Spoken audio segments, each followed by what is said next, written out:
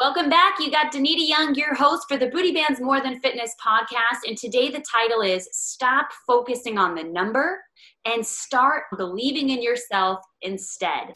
Welcome to the Booty Bands More Than Fitness podcast with me, Danita Young, where my passion is helping women step into their most powerful selves. And I have helped hundreds of thousands of women. And my goal is that I can add some value and contribute into your life today. Always excited to be here. And of course, giving raw, authentic, true value to help in your mind, your body, and your life transformation. Today, I have a very special guest.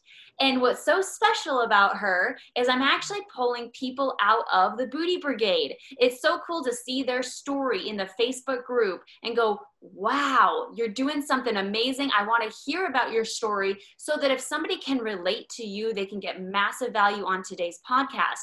So today's guest is Mary Martinez. Welcome in. Hello. She's so cute. I was like, what's your title? I'm just a regular, average day person. And I was like, you know what? That is so beautiful because we all are that. And I love that you were like, you know what? I just want to tap into that authenticity. Mary, she's so cute. She spreads the magic at Disneyland. She's got this beautiful smile. And I'm excited to welcome you in and hear about your story. So Mary, tell us where it all started with the walls that you were hitting, the goals you were trying to achieve, and just the struggle you were having difficulties with. Well, it began back after I had my kids. So my first son I had in 96. And from there, it was just, I put on so much weight. And being in a relationship that wasn't so healthy, I stayed because I thought I deserved that. Just a lot of stuff, negativity. There was a lot of negativity. And when people keep telling you things, you keep believing it. So it took me a very long time to build my self-esteem up. And I'd go up and then go back down and go up. And it's always been a roller coaster for me. When I found your group, it was just amazing because you could post things and you didn't have other women like bagging on you and just, degrading you. It was just so much support and, encouragement. And, nobody was judging. That's what I loved about your group. You could be yourself. You didn't have to be anybody else. Yeah. And before we get into the group and all that, so let's go back. How much weight, you said you gained a lot of weight. How much weight are we talking about? So before I got pregnant, I was 120, and then I had gotten up to 172 and a half when I had him. So I was eating for two. It wasn't like I wasn't thinking about the future because, your metabolism is so different back then, and as you get older, it just changes. Recently, when we had the pandemic, I was doing good and depression was setting in. So it was a lot. And then holding in things, not being able to really tell people, because I only the true people that really, really know me, even when I'm going through things, I smile. And I see things, it's like, okay, like picture perfect, I don't want to sit there and bring anybody else down. So it's like I was holding in things a lot. Okay. So we have the external struggle, which is you're wanting to lose weight because you had your children and you didn't really foresee it coming. And your internal struggle, like people were either judging or critiquing you and you were taking that in, or tell us a little bit more about your depression or internal struggle. So I grew up with 5 brothers. I was the only girl. I was the second youngest. And you know how brothers are. They would always pick on you. And so that was another thing. I had them telling me things. I had my ex-husband telling me things. Seeing other people, go through these journeys, and it's like, I want to be like that. I want to be like that. I want to be normal again. I want to be, I want to look like this. I want to do that. So it was always wanting to do something else. Almost living that identity that obviously was false, but it was their own insecurities they're putting on you, but you started taking that internally in, right? Is that what I'm hearing? Yes. So what was this reoccurring issue over and over with trying to get to your goal? So I have always, like I said, I've been on a roller coaster. When I start doing things, it's like I'm doing really good. And I get to a certain point and it's just like, I just had no, like I was focusing on the number on that scale. And it was, so, starting something and I'd be doing great and then nothing moved. And I was like, what is going on here? So I would struggle with that. I'd get so mad at myself. And I've tried everything. I would sit there and, the little diet pills, just the juicing, just sometimes not even eating. I wasn't really taking into consideration about what I really needed. Yeah, very interesting. Okay, so it sounds like the wall that kept stopping you to really reaching your goals and really getting to the opportunity was the scale. Does that sound correct? Yeah. You'd work really hard. You're trying all these things. I mean, I truly believe that people that are trying to lose weight, they're actually really hard workers. This whole theory about they're like lazy absolutely is so incorrect, No. because what I find is they're actually really hard workers. They're just miseducated. They're doing it the wrong way. And so what you're saying there is they're focusing on weight loss. We'll cover that in just a moment. So everyone that's listening, if you're focusing on weight loss and the scale seems to be a common thing, the wall that you keep running into that leads into that failure, then it leads into what next. So the scale is telling you you're not successful. And then what happens after that, Mary? You go back into that negativity and start, believing it again. It's like I did all this work and for what? You know, it wasn't, but I was looking at it the wrong way. I was looking at it the total wrong way. And it's like it didn't happen overnight. This has been years. So, having this pandemic, I actually gained so much weight. I got up to 215. Um, right now, I am 169. So, I've lost 46 pounds. It does feel good. But my whole thing about that, it was just, it wasn't even about the number. It was more of the energy I felt. I was not starving myself. I eat. I drink a lot of water. And don't get me wrong, I still have my fun. I have my strawberry shortcake. I treat myself. I drink alcohol. I am not perfect. But it's more of just learning, you have to change your mindset. Have to change your mindset. And it's with food, it's with the weight, looking at everything positive, of all the gains that I did. I gained energy, I gained so much strength. It wasn't like me waking up and saying, oh my God, I have to work out. I have to work out. I wanted to work out. I wanted to get up, and I felt so much better after doing this. And it's just a different feeling. Amazing. What I just heard you say was that you lost 46 pounds But it wasn't really that you lost 46 pounds. You actually got rid of the mindset of losing and you went into the mindset of gaining. What did you gain? You gained energy, you gained strength, you gained a lifestyle, and you gained a new feeling. That was, I have cold chills all over my body right now.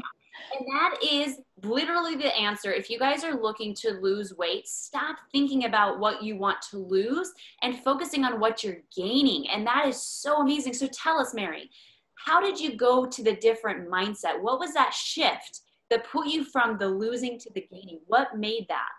You know what? In the beginning of the year, so I joined with your group. I joined the Booty Bands Mastermind.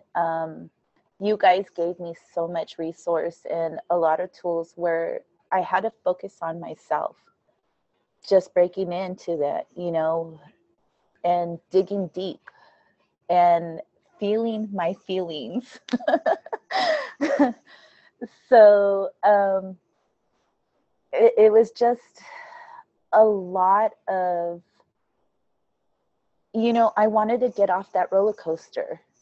Like, I'm still not done. I've done a whole bunch of different programs. I'm not done. I'm not finished. I'm not trying to be skinny. I'm not trying to be anybody else. I am on my own journey, and I am not comparing myself to anybody else but me. I want to be a healthier version. I want to be this amazing grandma, you know, and be able to do all these things with my grandchildren. And that's like my biggest goal right now. It's not even like, oh, I want to get to this weight. I want to be, you know, it's not even about that. It's, And you found it. You found the exact keys to get you there. I love it. And really, it sounds like a goal shifted for you, where before you had a goal that maybe was to impress someone or to fit into that dress, or maybe there was an event, right? So it was more short-lived. It felt like maybe your goal was just to kind of just get around the corner. But now your goal is thinking about the end of your life. You're thinking about, how can I really look and feel my best and have all this amazing energy when I'm running around and being a grandma? So the difference there, am I right there? yes. Okay, so very interesting concept we're picking up here. Okay, let's recap, because I like recapping here. So one, we found out that it was letting go of the number on the scale, because that was the wall that you kept hitting. Number two was letting go of the thing of what you're losing. And the number is whatever, it's great. It's great to celebrate 46, but really the celebration is turned into what you're gaining, which is the energy, the strength, the lifestyle, the feeling. And then lastly, what we just found out was the goal. The goal before was, tell us what the goal was before. What was your short goal before? So before, it was just, I wanted to be a certain weight. I was always focused on a number. So if I get there, what's going to happen? Yeah. Okay, I'm there, you know, now what? And I'm going to tell you a secret here. Most girls get there, and what happens is they get there and they go, I lost my butt, I lost my boobs, my skin is all saggy, and they completely just focused on weight loss instead of fat loss. And what they're doing is they're losing the water, the fat, and the muscle. And when they're losing the muscle, they're losing metabolism and curves, right? Therefore, making the weight loss even harder and harder and harder as they get older. But what's awesome is you learned that concept and you said, no, I'm going to gain strength. I'm going to gain energy. I'm going to have this new lifestyle. I'm going to go into the feeling of having energy. You're saying I'm eating. I'm no longer starving. I'm eating. And that really is the key ticket here, because when you are thinking of the weight loss, getting to a certain number on the pounds, you lose sight of what you really look like in a bikini. So I love the difference that you did, a big shift. So your short-term goal before was, I just want to hit a number. But now you're like, I want to be the best version of me. Yes. On feeling amazing. And by the end of it, you're going to go, how did I get here? And your confidence exudes in all your before and after pictures, your progress, your story, all your posts that you're doing in the group. It is so confident. And that, to me, is the most sexy, stunning thing a woman can ever wear. Is that smile, is that confident when she walks into the room. You can see the shine. And that's why I wanted to bring you on today, because I wanted to really bring this message to those that may have been in the shoes before, Mary, where you were hitting that wall. And there's a lot of people in this world that are still trying to lose weight. They're still weighing themselves every day. They're still trying every single program, and they're trying to take the pills, and they're trying to do the shots, and they're trying to starve themselves. They're still doing that. And that is why I've dedicated my entire life to make sure women can stop that. Because when I found the way, and when you found the way, don't you just want to scream to the world by saying, Yes. Stop? Can I tell you something? So when people tell me, oh, you're on a diet, I'm like, no. I am not on a diet because I eat. I do not starve myself. It's just a, healthier lifestyle. I know when my body's craving the vegetables, I get more satisfaction out of that. I feel more full. Knowing what to fuel your body with. That's the main thing. Don't look at it, oh my God, I cheated, I failed. I had a chocolate cake. Oh, I'll start again tomorrow. It's not even about that. Enjoy that chocolate cake, because, that chocolate cake is not going to sit there and put 20 pounds on you again. It's chocolate cake. I know where you're going. It's not the chocolate cake. It's the downward negativity spiral after the chocolate cake. Yes. It's the self-sabotage that we do, the punishment that we do to ourselves after we eat the chocolate cake. That is the problem, not the chocolate cake. I have chocolate cake too. So I love that. I love that you just said that. If you could tell anybody that is hitting that wall of weight loss and they're struggling and they just feel like everything that you said, they're kind of just not really there yet. They're just like, I don't know if I can believe her. Is she really real? Can this really happen? I hear it all the time. Yeah, eat more. That just makes me feel like I'm going to gain more. How is that true that she's not starving herself? Can you tell that woman right now that's listening if she's still struggling with this idea of weight loss? Believing in yourself. It comes from within. It's not about what anybody else. We have to stop comparing ourselves with everybody else. Just taking that step to first start. Because I was there, I was just like, I'm doing this again. And it was more of figuring out, I need to believe in myself. I know I can do this. Positive affirmations I do daily. I am a work in progress. And even if it feels hard or scary or just feeling uncomfortable is growth. Ooh, feeling uncomfortable is growth. And we're just going to open up that Mary was actually really uncomfortable on today's show. But you know what? She showed up. She showed up. And I'm so proud of you, because this is going to take a lot for you to step into that uncomfort. And you're coming full circle now as you're coming around and seeing that now you help other people to step outside their comfort zone. Look at this. Love it.